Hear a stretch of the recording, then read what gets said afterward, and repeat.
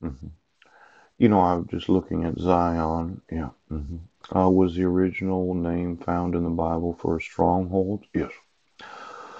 The Jebusite tribe on the summit of the eastern ridge of Jerusalem in the land of Israel. The Jewish King David captured the site about 1000 BC. Later, David's son, King Solomon, built the temple in this area. Gradually, the name Zion came to be used for the whole hill, even for the entire city. In the course of time, the people of Israel adopted Zion as one of the fondest names for the shrine of Judaism. Yeah. They looked upon it as one of the most sacred aspects of Israel's national existence and religious experience. Now, the name Zion has also been used as a symbol for the Promised Land. Oh.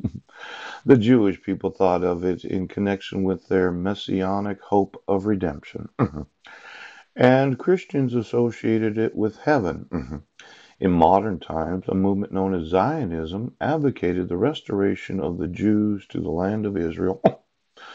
The organization of the movement was founded in 1897 by Theodore Herzl. Yes, see Palestine. Now, I wanted to mention a few things. Yes.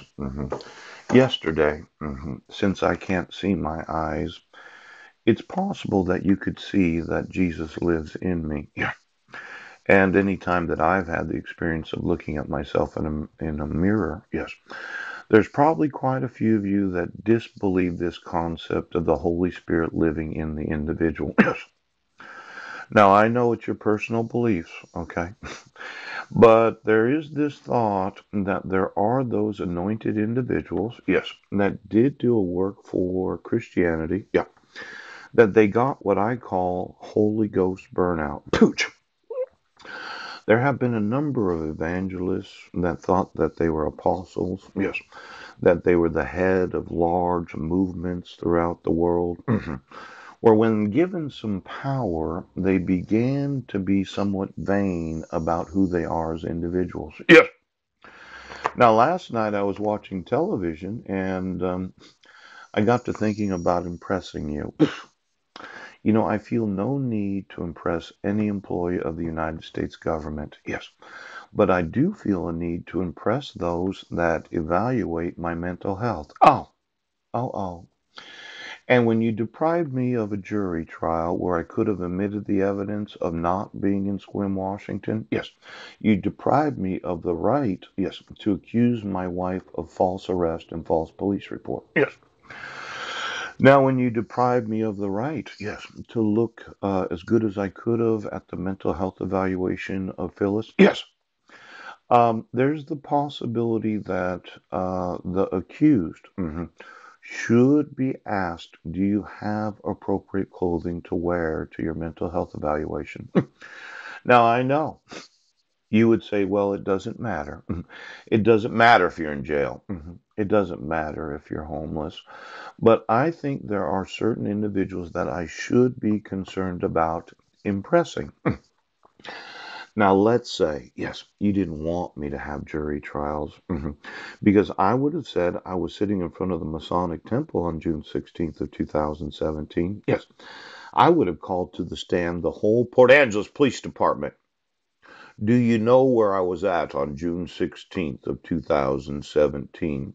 And did you get an email from me that day? Yes, where I wasn't contacting any coworker of Heidi Lee Budnick in the Quilcene or Burnett school districts. Now, I feel no compulsion to impress any employee of the United States of America. But anytime somebody has the legal right to evaluate you, yes, I am impressed, yes, that you should look your best. So their perceptions of you is that you are competent to stand trial. Now, for those of you that are concerned that I'm vain, yes, that I'm going to get the Holy Ghost burnout, that I can't handle whatever power or authority that I'm going to be given, yes, I wanted all of you to understand that when I sue you, yes, I'm not trying to impress you.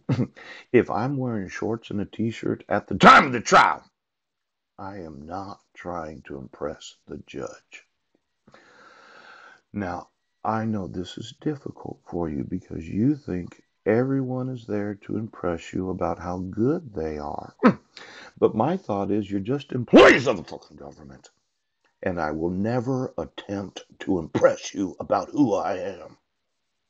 Do you understand? Now I want you to